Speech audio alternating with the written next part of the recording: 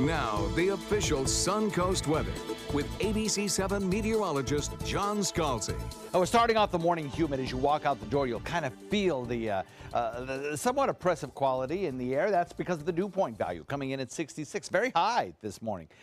We have a dew air temperature rather of 73 and kind of a mix of starry skies and passing clouds. I think we'll deal with a lot of cloud cover throughout the day today because of a cold front approaching.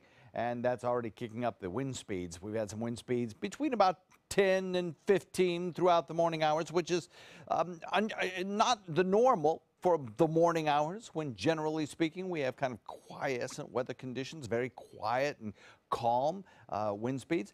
But that's just a signal that later on this afternoon, those wind speeds will increase further, and we will start to see some gusts in excess of 20 miles an hour, I think, later today.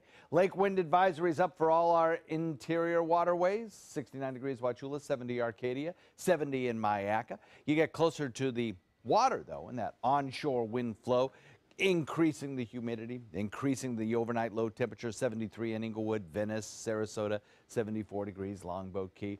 Along the coastline, we have rip current advisories, and small craft need to exercise caution today.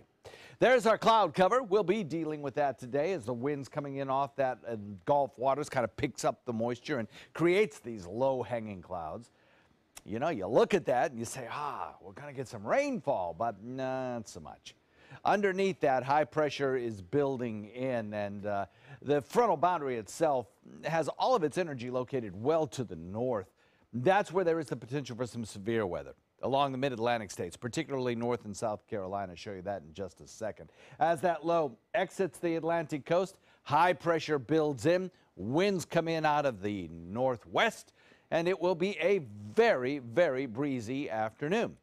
Weather highlights shape up like this, just an isolated shower possible. The winds aloft are bringing in some very dry air, so there's just not much of a chance to produce much in the way of rainfall with this front. Winds will be picking up as the front sinks south, and we'll look for days in a row of low humidity, lots of sunshine, actually very pleasant weather over the next several days, only it will exacerbate the fire danger across the state of Florida. We have this line of showers that built earlier on this morning, and then it kind of just fell apart. The frontal boundary itself not having much rainfall potential for us and currently across the region. For your drive time this morning, shouldn't be too much of a problem with rainfall. Maybe an isolated shower moving on to Anna Maria and Holmes Beach. But again, total rainfall amounts, not all that great. And once those showers come away from the Gulf waters and move over land, moisture supply is cut off and those rain showers die out pretty quickly.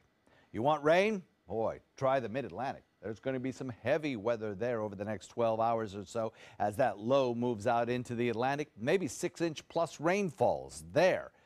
And getting some pretty good rainfall in parts of North Carolina as well. So the Charlotte Airport, the Raleigh-Durham Airport could see airport delays today. And there is a threat along those coastal regions, a marginal threat of some severe weather, particularly gusty winds and hail as well.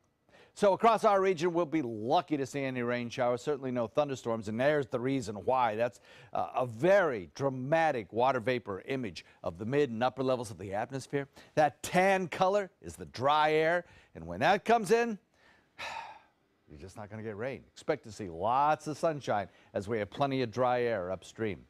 As far as the rainfall futurecast goes, you know, a couple of showers work their way through around lunchtime today, perhaps, and then we start to dry out, and we'll be dry the rest of the week. The boating forecast calls for increasing wind speeds, though. Watch out for that, boaters. Small craft exercise caution today. 2 to 5 foot seas and choppy on bay and inland waters. I should say 2 building to 5 foot seas later on this afternoon.